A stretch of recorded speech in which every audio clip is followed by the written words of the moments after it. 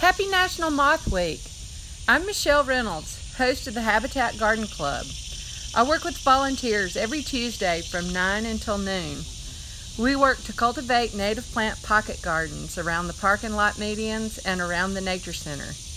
The native plants provide plenty of food for birds, bees, butterflies, and moths. We want visitors to have up-close views of nature and to enjoy their stay. We love mountain mint. It's a pollinator magnet.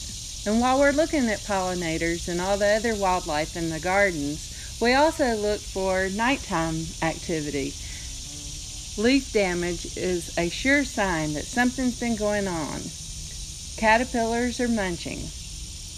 We like to look at the caterpillars and distinguish whether or not they're butterfly caterpillars or moth caterpillars. We try to avoid the painful stings of the saddleback caterpillar.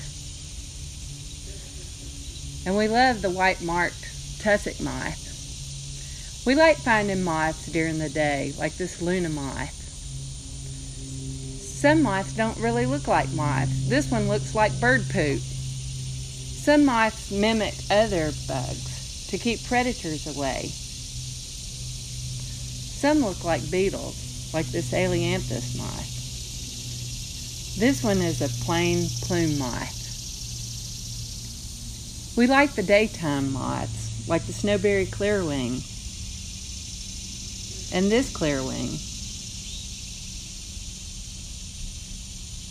And the Nessus moth. These moths look like hummingbirds.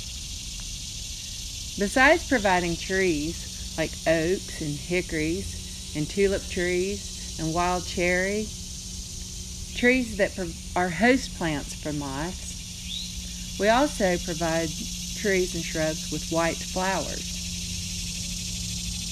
Bottlebrush buckeye is a good one.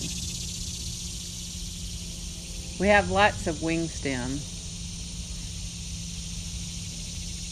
Starry campion brings the Hedina moth. Tall thimbleweed. Devil's walking stick is another pollinator magnet. Winged sumac, and the nectar-rich common morning glory. We know the cinnamon and cloves brings the sphinx moths to the quarry late in the evening. Fall sallows emit a lovely fragrance. We know that coral honeysuckle is the host plant for the snowberry clearwing. Evening primrose brings the primrose moth. Milkweeds bring the milkweed tussock moths to the yard. Catalpa worms love the catalpa trees. Yuccas bring yucca moths. Tulip trees are host to tulip tree silk moths.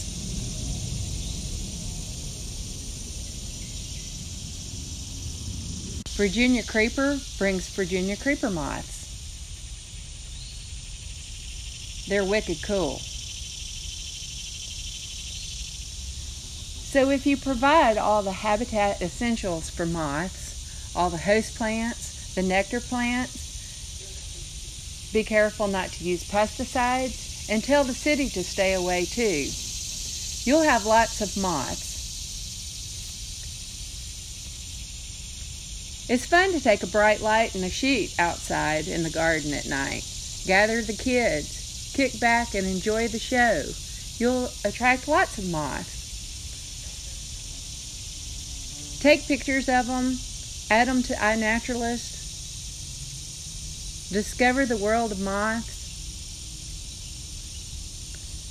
Moths are cool too. I think they're cooler than butterflies.